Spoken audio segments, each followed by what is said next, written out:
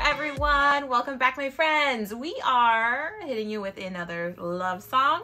Thank you to Liz for the suggestion. We're going to do a lyrical analysis of this song. It is by Beach House, and it's called Real Love. They are considered an alternative band. It looks like this album was released in 2010 under the name Teen Dream, and it's their third album. So let's hit up a Beach House and see what we can find out.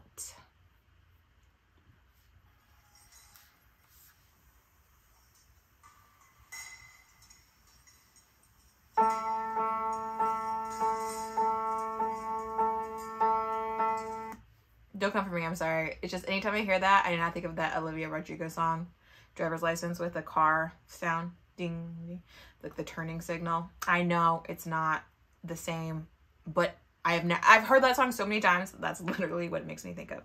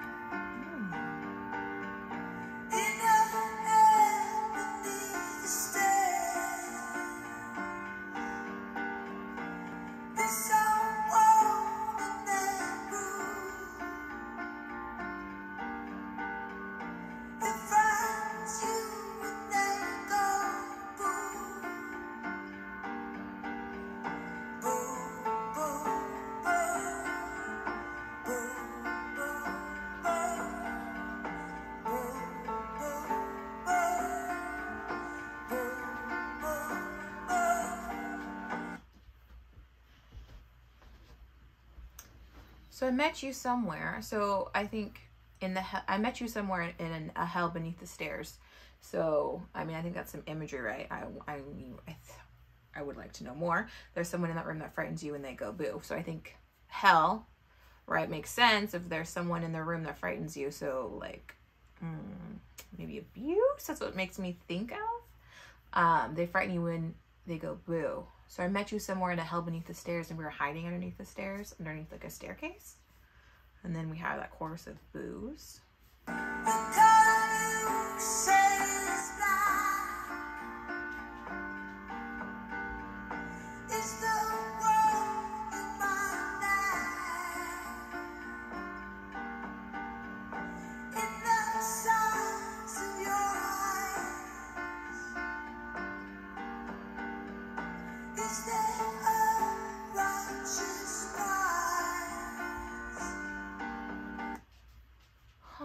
First of all, I love her voice.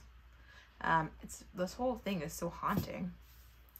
And I want to pay attention to the diction here. The color you say is black. So I think by saying that you say, she's pointing out that like that's your opinion and that's maybe not what everyone else sees. So the color you say is black might actually be the one that you lack. So the thing that you think is if we're looking at the color here as black as in, you know, sad or mourning, maybe that's not really what it is, and maybe that's actually what they're lacking in their life. Whatever this thing is, I think black is just being used as a metaphor here, or personifying this like emotion or this like feeling. Like the color you say is black and you might not like it might actually be something that you are missing inside yourself. And maybe the color you say is black, we're talking about love, because the love you never got because of whatever abuse or trauma you've had is something that now you're terrified of, right? And so you don't want anything to do with it because, you know, it's black. It's turned your insides. It's turned you bitter. And maybe that's actually what you're lacking. In the sights of your eyes, is there a righteous prize? And so maybe, you know, righteous, being prideful, too much to that direction and not being willing to bend can be an issue. Ooh, interesting. Okay. Okay.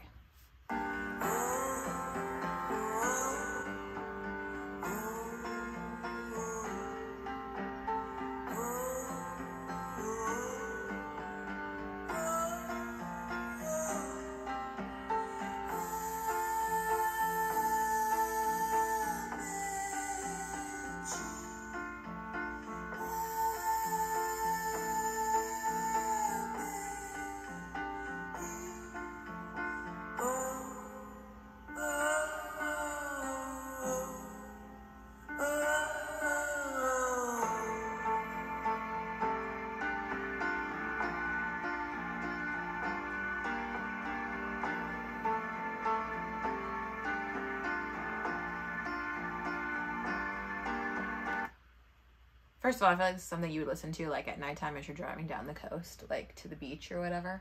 I also like how slow this is going. It's like she's talking to this person, and it's maybe there's a relationship that they're trying to build with this person, and it's very slow. I think they realize that they need to go slow. There's a lot happening, and so we have a lot of these O's and like long period stretches, and I wonder if that's to signify like going slow and taking their time. We're not rushing through anything, and you kind of get that sense with the music as well.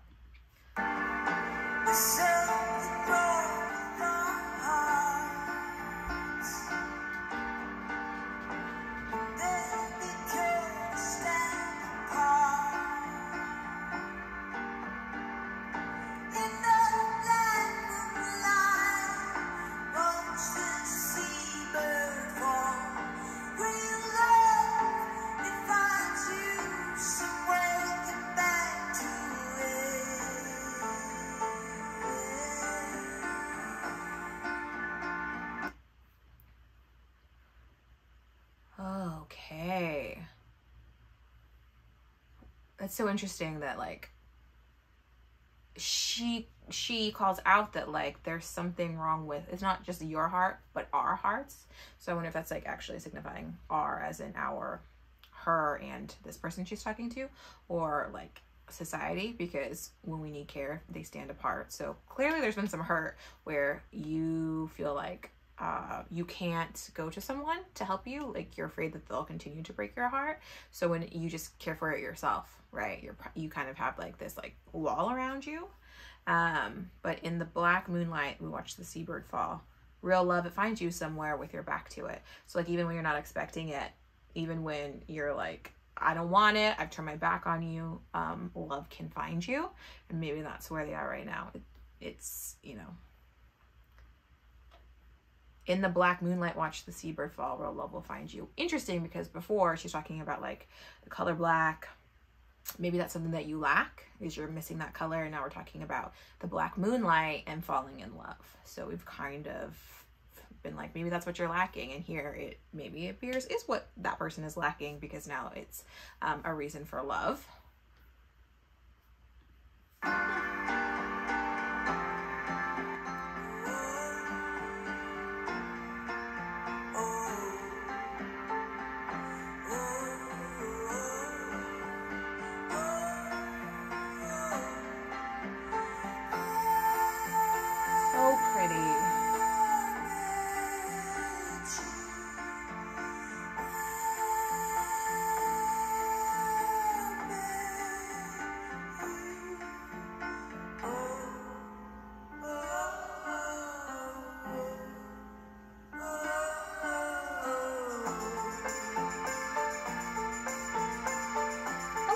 Are we happy now?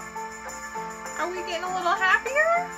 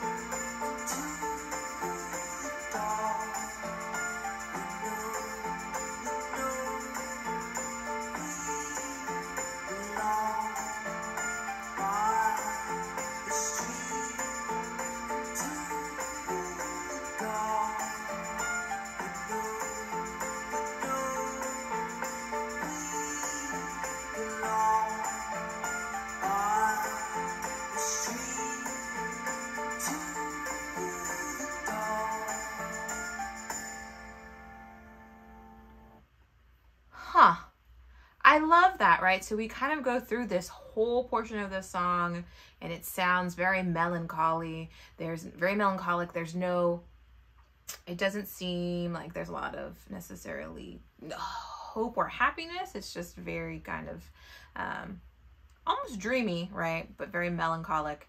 And then we hit that change, and then she hits us with, you know, we belong. So, you know, we went from I met you and then our hearts, there must be something wrong with our hearts, to like, you know that we belong. Deep down, you know that together we belong, by the stream to the dawn. So we went from being scared under the stairs in some kind of hell to now, I think, going through this really long kind of winding story as she, like, you know, really slowly moves us through it, to like bringing that person around, and maybe even her own self, to coming to the realization that, you know, that we belong. And I think that's either with each other. It doesn't even have to be with each other. It could just be like, we went through hell and I know that I belong here. So it could even be about self-love, by the stream to the dawn. And that's like outside, full of hope. You've made it through the black midnight, and now you're at the stream and you have you know, the dawn coming down on you. You've made it through that dark night of your life into the daylight. So I think that's so beautiful that we went from like inside, and she used that to personify, you know, this experience or this trauma, to being outside in the light, and then changing that music to really showcase that difference.